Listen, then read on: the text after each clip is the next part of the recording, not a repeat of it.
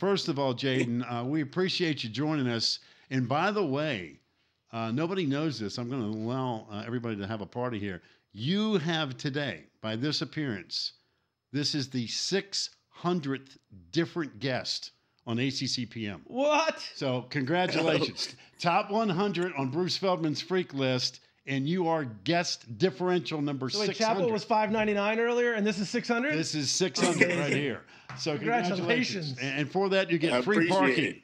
Free parking at Boston College for a semester. That's the way it works. That's worth something. Oh, yeah. There you go. All right. First of all, it's great having you on the show. When did you find out that you had made Bruce's list? Yesterday, right after practice. And how were you reading? Did somebody mention it to you? How'd you find out? I was told, like, right after we finished talking with Coach OB in the huddle, someone came up to me. They were like, you made this freak athletes list, and I didn't really know what it was too much.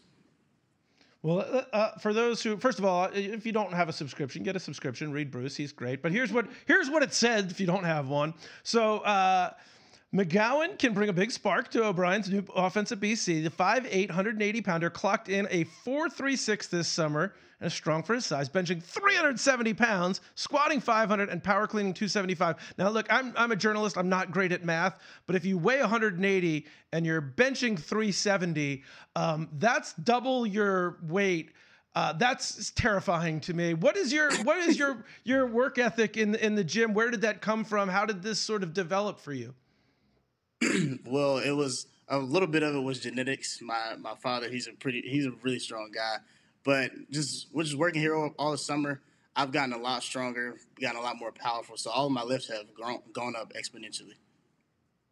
Well, I don't know about, that freak list. I mean, I've eaten my way to the barbecue joint before, Jayden. And so, I mean, I didn't make any freak list on that routine. So I'm just going to assume being able to, lift it. You got to lift. Twice you have to lift weight. Your weight to eat to put it into your mouth. That's true. I'm just saying. All right. So you say it's genetics. So walk me through what a typical day is for you from a workout perspective, class, and everything else, because you can't cut corners. Whether you were at Vanderbilt, now at Boston College, obviously academics means a ton to you. That means it's a full plate. So walk me through a typical day that you've got to go through.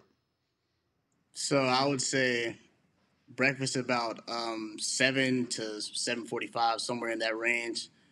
Come to the facility, get a lift, get extra work after the lift, like catching with the other receivers, then going to get some rehab and recovery, and then going to class for a few hours, coming back later in the day, either getting a lift, getting a little pump in, or getting some more catches in, getting some more drills, some routes, and got to go home, do some homework, and just reset for the next day. And it's a pretty constant cycle every day. What's like the vibe like when you're going and you're putting up 370 on the bench, or you're squatting 500? Is there teammates all around you cheering you on? What's the environment like? Oh, it's really hyped up in there. That kind of I think that's what makes me a little bit stronger when all the guys are around me. Because once we get to a certain amount of weight, all the guys will circle around one rack and just cheer the other person on. So I like the energy in there. All right, you got great speed. So again, you're talking about all of the strength. Where's the balance in going, hey, you know what? I can beef up a little bit more, but I also need, 4.36, dude, that is flying. So how do you figure out the balance? So it starts off by putting on weight and seeing what your body can handle. And I've always played like 175, 177 range. But this spring and this summer, I felt good at 180, and I ran a good 40 at that time. So I was thinking to keep that weight and just stay the same instead of beefing up too much. All right, so who's the fastest guy on this team? Oh, I think I'm going to have to take that one. So we're rear view mirror in the entire squad at 4.36. Is that what you're telling me? I think so. Well, how about your quarterback? Have you raced him before? No, Tommy, he's fast. You got to let him win so he'll keep throwing you the ball. See, I would think that, but he said he wants me to win. He said that he doesn't want his receivers to be slower than him. So hopefully he lets me win. That's good. Well, let me ask you a little bit about the passing game, because I know we got to see him run a good bit last year. He has talked a lot about, he is capable of doing a lot more, and he wants to showcase a more well-rounded game this year. How have you seen the passing game develop throughout what you guys have been through in camp and this summer? So I didn't really play with Tommy at all last season, but to see his film then and to see how he operates now, he's a completely different player. He still can run as much as he wants, but he's developed so much in the passing game. He's able to sit in the pocket, get passes off, make reads, and I can just see the improvement that he's making every day. And his transition from spring to even now is tremendous. I know this is a new experience for you. You've also got a new head coach. But Bill O'Brien, your initial thoughts of watching him operate with this new team? Oh, I loved it. At first, he's a little intimidating because he's a very strict coach. He wants it done his way, and his way is going to be the best way. That's going to be the way to get us to postseason play. But he's really on it. He has fun sometimes, but he really gets the job done, and he knows what great teams and great players look like, so he knows how to push us to those standards. Yeah, Jayden, do you get a sense that people were sleeping on Boston College a little bit? 100%. And we and Coach OB, we talk about it a lot, how people doubt us, and they talk about how we have Florida State opening night.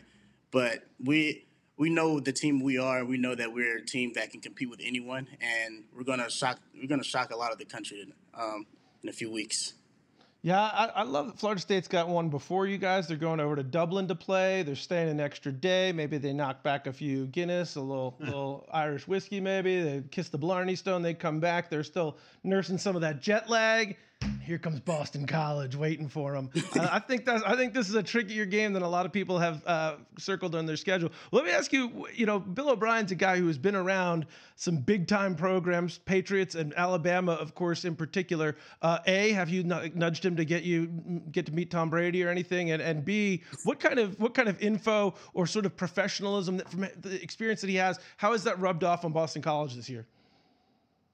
Well, I haven't tried to meet Tom Brady. We did have Julian Edelman come and speak to the team a few months ago, but you can just tell that his experience and the people he's worked with has formed him to be the great coach he is now, and it's making all of us better. He's teaching us things that he taught to prior quarterbacks, receivers, whatever he coached. He's learned from them, and he's giving us that information too. So it's making us all better at the end of the day. Jayden, obviously, you were at Vanderbilt. Nashville is a great city. Chestnut Hill is beautiful. It's right outside Boston.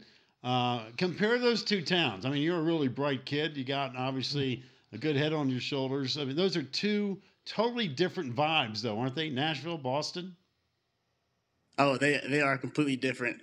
I don't really go into the city much. My friends call me a hermit, so I'm not too familiar with Boston so much, but I know that Nashville's a nice city. It gets really hot on like Friday and Saturdays, but everyone's going to Broadway at that time. But I'm not really sure what goes on here. Like, what are the attractions for college students or anything? But I don't really go to see them anyway, so I don't get to really compare too much.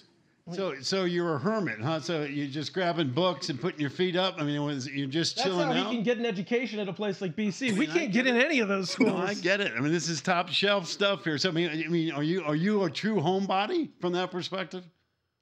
I am a true homebody, and my friends, they pick on me about this a lot because they invite me to a ton of places, and I'll be like, I might go. I'll let you know, but a lot of the time, I just rather stay at the room. We can have some guys can come over and we can play the game or something, but I'm not really going out too much.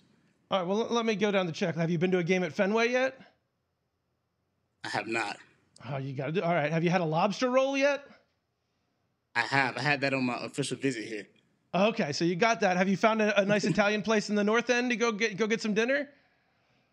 I've been to a few places, but I don't have a go-to spot that I would just say off the top of my head. All right. Well, you're getting there. You got a whole season ahead of you to go hit some of these things. Dave, the guy's running a 4.36. He's benching 370. He's squatting 500. He's got the power clean at 275, and you're throwing him on Italian meals and lobster rolls. You got to keep your calorie count up to be able to bench like that. I'm looking out for him here. I mean, your fat index is what? Negative 0.7. I mean, come on, man. Jayden, you got I mean, you know, you're not sitting around in a basement with a bunch of idiots like us sitting and waiting for the third pizza to be delivered. I mean, you know, your guy's in great shape. He's getting a great education. I got one last question for you, Jayden. You said your dad's pretty ripped as well. Have you guys wrestled? Do you arm wrestle? Have you had a chance to challenge the old man yet? See, we've challenged in strength before when I was in high school, like trying to see how many times we could bench press 225. But I won that. But for his age, he's putting up a good bit of reps. But he challenges me with speed a lot. He wants to race me all the time, but whenever it gets time to race, he kind of backs out because he knows I'll win. Let me tell you something. I understand the dad thing. Let me tell you, you'd snap his ankles, Jayden. That'd be the end of it. I mean, that'd be an ugly sight. You wouldn't want that on video. I mean, for the sake of the will and everything else down the road. I mean, you don't want to do that to dear old dad. You got to keep dad's. Yeah, keep dad on the good side. As a dad, let me tell you, our spirits get very low. You got to keep us built up. Don't have much. Hey, listen, stay healthy. Have a great year. We look forward to seeing you guys a bunch. And congratulations on making that top 100 list as well. Thank you. You got it. Thanks, Jayden. Best of luck.